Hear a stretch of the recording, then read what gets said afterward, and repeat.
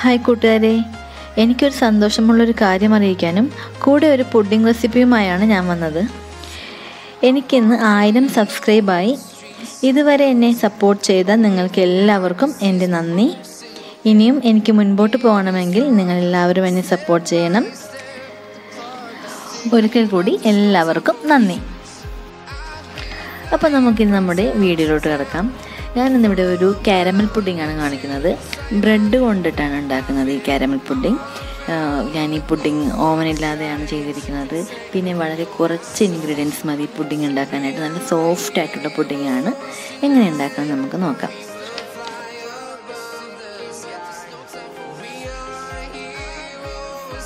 നമുക്കിനി ഇൻഗ്രീഡിയൻസ് എന്തൊക്കെയാണ് വേണ്ടതെന്ന് നോക്കാം. ഇതിന് വേണ്ടത് 6 പീസ് ബ്രെഡ്, പിന്നെ 1 കപ്പ് പഞ്ചസാര, 3 മുട്ട. ഇത്രയും കാര്യങ്ങളാണ് വേണ്ടത്. പിന്നെ വേണ്ടത് 1/2 കപ്പ് പാല്.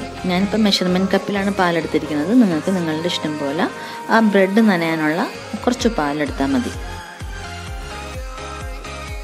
ഇനി ആദ്യം നമുക്കിതിലേക്കുള്ള കാരമൽ റെഡിയാക്കാം. അതിനുവേണ്ടി ഞാനൊരു 4 സ്പൂൺ പഞ്ചസാര എടുത്തിരിക്കുന്നത്. ഇനി വേണ്ടത് 4 സ്പൂൺ വെള്ളവും വേണം. അതായത് ഞങ്ങളെടുത്ത പഞ്ചസാരൻ്റെ ഏകദേശം ആ അളവിൽ തന്നെ വെള്ളവും വേണം. ഇനി നമുക്കിത് മീഡിയം ഫ്ലെയിമിൽ വെച്ചിട്ട് കാരമൽ ചെയ്തെടുക്കാം. ഹൈ ഫ്ലെയിമിൽ വെക്കരുത്, പെട്ടെന്ന് കരിഞ്ഞു പോകാൻ സാധ്യതയുണ്ട്. അതുകൊണ്ട് മീഡിയം ഫ്ലെയിമിൽ തന്നെ വെക്കണം. ഇത് ഏകദേശം ഒരു ബ്രൗൺ കളറായി വരും. അപ്പോഴാണ് ഗ്യാസ് ഓഫ് ചെയ്യേണ്ടത്.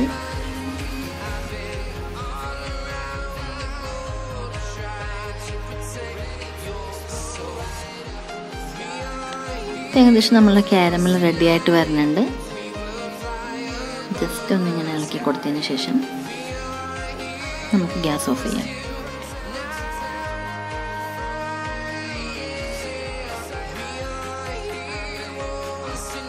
നമുക്ക് ഈ കാരമൽ നമ്മൾ പുഡിംഗ് ഉണ്ടാക്കാൻ ഉദ്ദേശിക്കുന്ന ആ പാത്രം എടുത്തിട്ട് അതിന് ചുറ്റുമായിട്ട് ഒഴിച്ചു കൊടുക്കണം. എല്ലാ ഭാഗങ്ങളിലും ആവണ രീതിയിൽ ഇതുപോലെ കറക്കി കൊടുത്ത് എല്ലാ ഭാഗങ്ങളിലും ആകണം.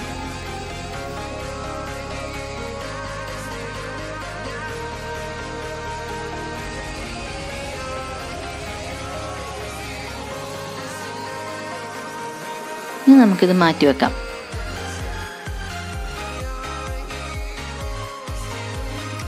ഇനി നമുക്ക് എടുത്തു വെച്ച 6 പീസ് ബ്രെഡ് നമുക്ക് ചെറിയ ചെറിയ കഷ്ണങ്ങളാക്കി മാറ്റാം.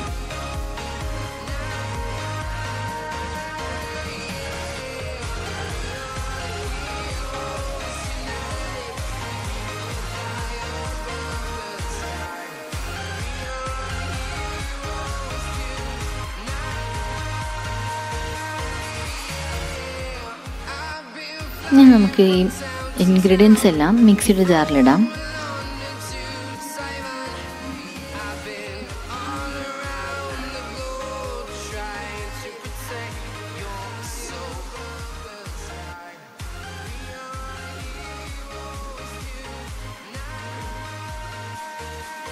ഞാനിവിടെ നിങ്ങളോടൊരു കണക്ക് പറഞ്ഞത് 1/2 കപ്പ് പാലെന്നാണ്. നിങ്ങൾക്കത് അതിൻ്റെ അളവ് കുറച്ചെടുക്കാം. കാരണം മുട്ടയും കൂടി ഇടുന്നതാണല്ലോ. അപ്പോൾ അതിൻ്റെ അളവ് കുറച്ച് കൊണ്ടിട്ടും കുഴപ്പമൊന്നുമില്ല. ആദ്യമായിട്ട് ചെയ്യുന്നവർ കുറച്ച് കുറവായിട്ട് പാലെടുക്കുന്നതായിരിക്കും നല്ലത്. ഇതിലേക്ക് ഈ 3 മുട്ടയും നമുക്ക് പൊടിച്ചു വയ്ക്കാം.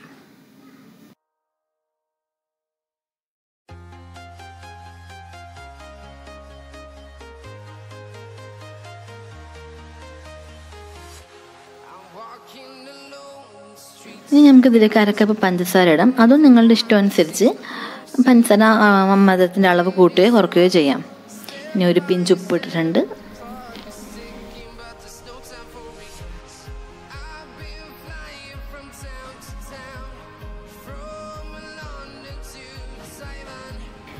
ഇത് ഗ്രൈൻഡ് ചെയ്ത ഉടനെ തന്നെ കാരമൽ ചെയ്ത് വെച്ച ആ ബൗളിലേക്കോ ആ പാത്രത്തിലേക്കോ ഇത് ഒഴിച്ചു കൊടുക്കണം.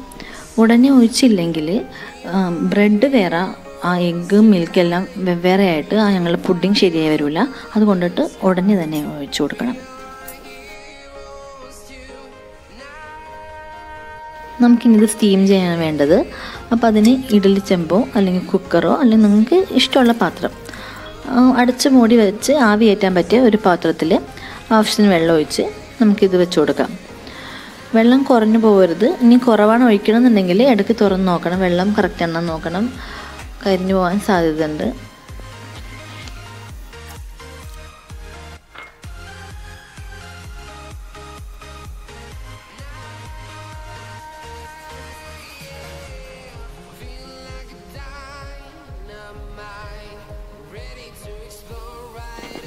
ഞാനിതിലേക്ക് ഇറക്കി വെച്ചിട്ടുണ്ട്. ഇനി നന്നായി മൂടി വെച്ച് വേവിക്കാം. ശ്രദ്ധിക്കേണ്ട ഒരു കാര്യം, ഹൈ ഫ്ലെയിമിലിട്ട് വേവിക്കാൻ പാടില്ല, സിമ്മിലിട്ട് വേണം വേവിക്കാനായിട്ട്, അല്ലെങ്കിൽ കരിഞ്ഞു പോകാൻ സാധ്യതയുണ്ട്. ഒരു 10-15 മിനിറ്റിനുള്ളിൽ ഇത് വെന്ത് കിട്ടും.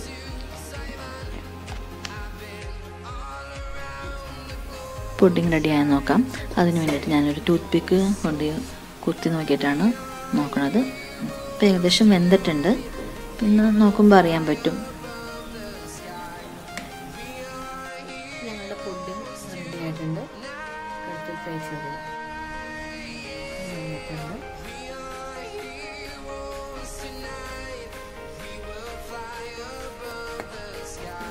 നിങ്ങളിത് ചെയ്യുമ്പോൾ നന്നായി ചൂടാറിയതിന് ശേഷം മാത്രം പുറത്തേക്ക് എടുത്താൽ മതി.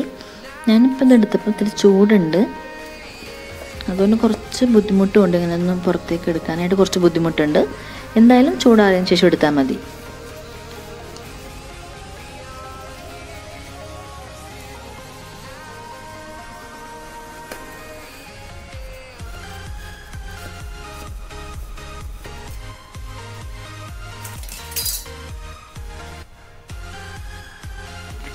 അപ്പോൾ ഇതുപോലത്തെ ഒരു പ്ലേറ്റ് അതിലേക്ക് വെച്ചിട്ട് ഇതുപോലെ മറിച്ചെടുത്താൽ മതി. അത് ജസ്റ്റ് ഒന്ന് പതുക്കെ പൊക്കിയെടുക്കണം, കാരണം പെട്ടെന്ന് പൊക്കുമ്പോൾ അത് വീഴാൻ സാധ്യതയുണ്ട്. അതുകൊണ്ട് പതുക്കെ പൊക്കിയെടുക്കണം. കണ്ട, അപ്പോൾ ഇതുപോലെ നന്നായിട്ട് വരും.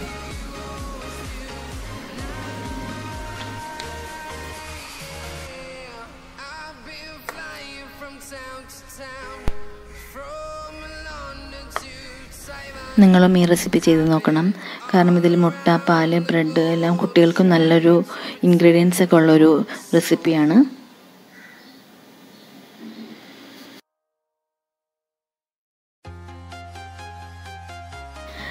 അപ്പം ഞാൻ നിങ്ങളോട് എല്ലാവരോടും കൂടി ഒന്നും കൂടി താങ്ക്സ് പറയാനാണ്. താങ്ക് യു വെരി മച്ച് എന്നെ സപ്പോർട്ട് ചെയ്തതിന്. എനിക്ക് 1000 സബ്സ്ക്രൈബ് ആയത് ഭയങ്കര സന്തോഷമുണ്ട് എനിക്ക്.